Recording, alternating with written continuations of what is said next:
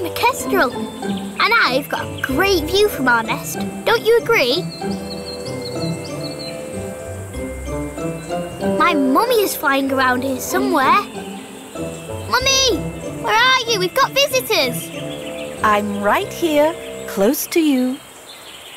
Who's come to visit us? They say they are humans. They want to know how and where the kestrels live. Mummy, do you think they're nice? Oh, yes, I think so. Since today I plan to show you how we hunt, they can watch too, if they'd like. Wow! My brothers and sisters are so excited. Show us. It'll be so much fun. We haven't seen this yet. Okay, so you just watch me and learn. First, you have to soar high above the landscape.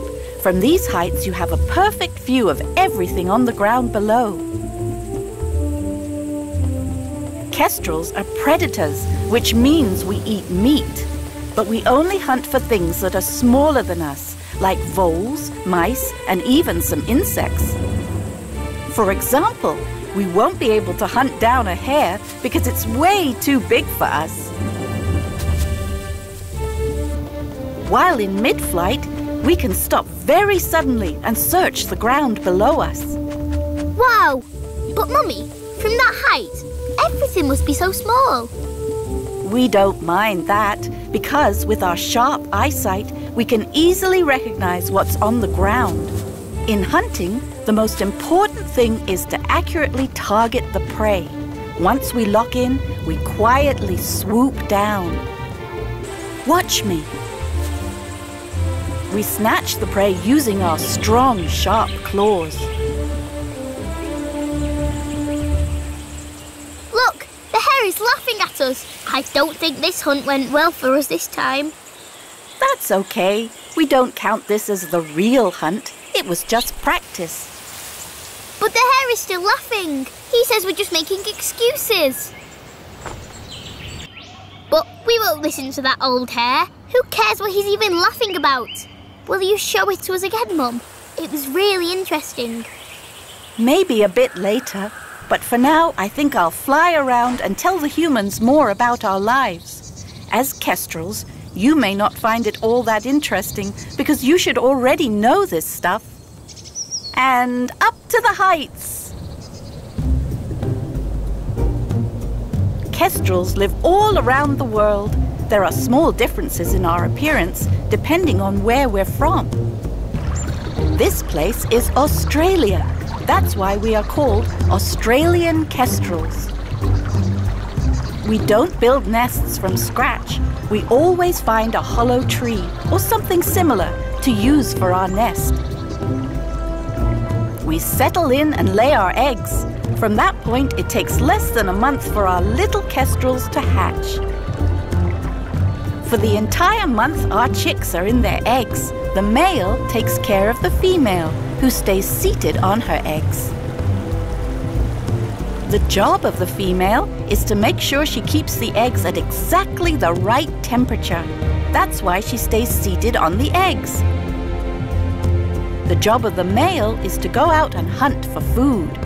The female continues to stay with the chicks once they hatch, but only temporarily.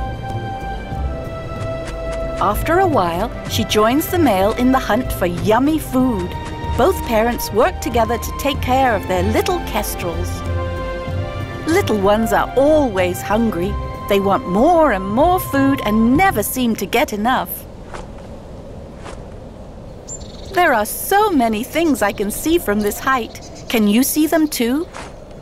Some neighbors are so curious. They want to know who's flying over their heads, but they always run away if I come too close. Like Mr. Kangaroo down there. He certainly can jump. Wow, look how quickly he goes.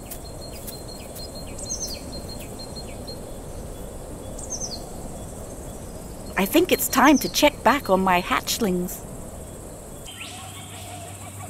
Mummy, where are you? There is a huge bird sitting on a branch and looking at us. He's right over there, close to the pond. Yes, it's a wedge-tailed eagle. I guess he's looking for some food. What does an eagle eat? Same stuff we do.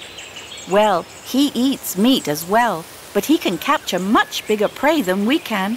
Mr. Hare should be afraid of him. There are also lots of small birds living in this world, like here in the forest. By the waterfall there are so many. Wow, look how colourful he is, and so tiny. He certainly wouldn't dare try to catch that hare. You're silly. These little birds usually only catch insects or their babies called larvae.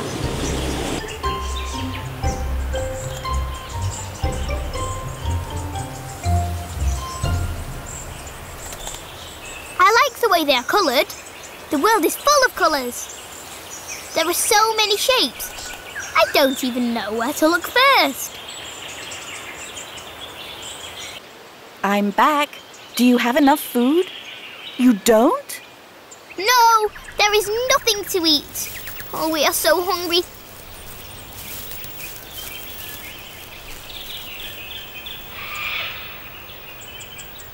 Oh dear, the hare hasn't noticed that the eagle's watching him. I think he better run away now.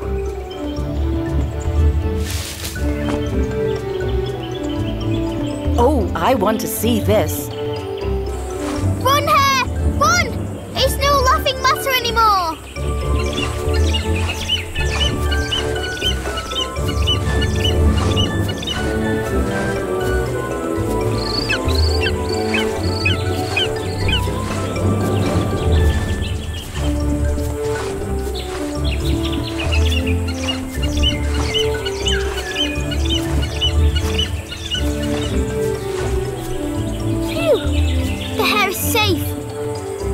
The eagle is going to have to wait for his lunch a bit longer. His hunt didn't go well. The hare says that he won't laugh at anyone anymore. From now on, he'll be good and treat everyone with respect.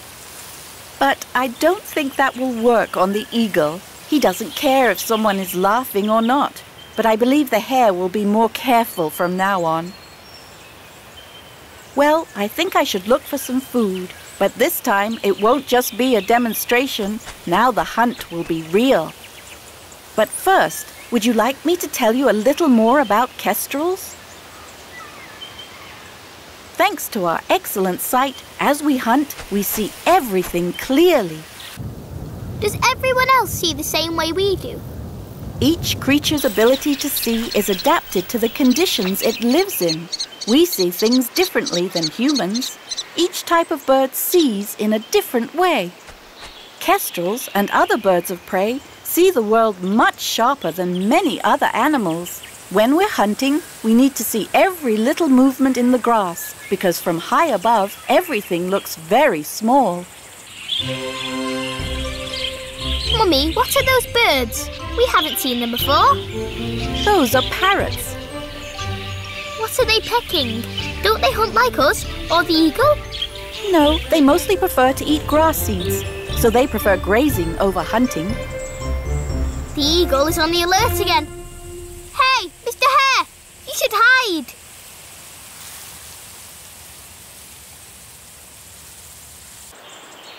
Look at the eagle's long beak and sharp claws. If he catches you, little hare, you won't be grazing anymore. The hare doesn't seem as scared anymore. He thinks the eagle won't catch him because he already outsmarted him once before. Let's leave the eagle and hare to themselves and have something to eat. Mummy has brought some yummy food for your little beaks.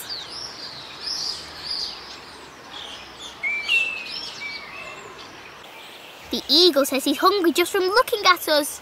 Mummy, what does he mean he wants to have us for lunch? Don't worry. He just wants to eat something tasty, like what you have in your beaks. Oh, Daddy's here. He brought some tasty tidbits as well. It's great that we're all together again. Our nest is getting a bit small, though. You're all growing very fast. Look, someone's flying over there. And me, too. Mummy, to where is it flying? I have no idea, but there is a predator flying towards it, and it looks like they're going to crash. Oh, look at that! It's a hunt going on in the air. Oh well, it wasn't successful. Sometimes that happens. Shall I tell you some more about how we see? Not only is a kestrel's sight much sharper than a human's sight, but we can also see a special type of light called ultraviolet.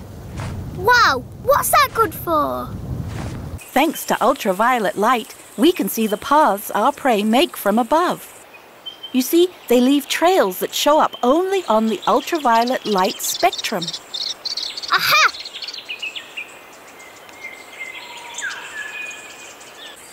Mummy, the hare is laughing and saying that you are much too smart. Oh, don't listen to him. Do you have some leftovers in the nest? I'm quite hungry now from all that talking. Yes, yes! There's something left. Come to us.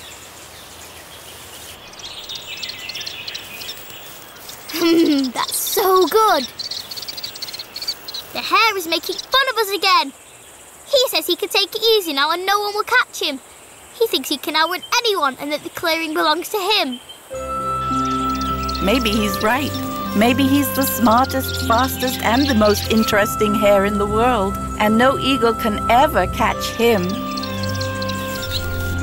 I'll go flying and find some more food. Meanwhile, why don't you say goodbye to the humans? I'm sure I've told them enough for today. All right, Mum. So, humans, I hope you like visiting us. It certainly is beautiful in this place, and we are pretty wonderful, right? So, goodbye, and don't forget your friends, the Kestrels.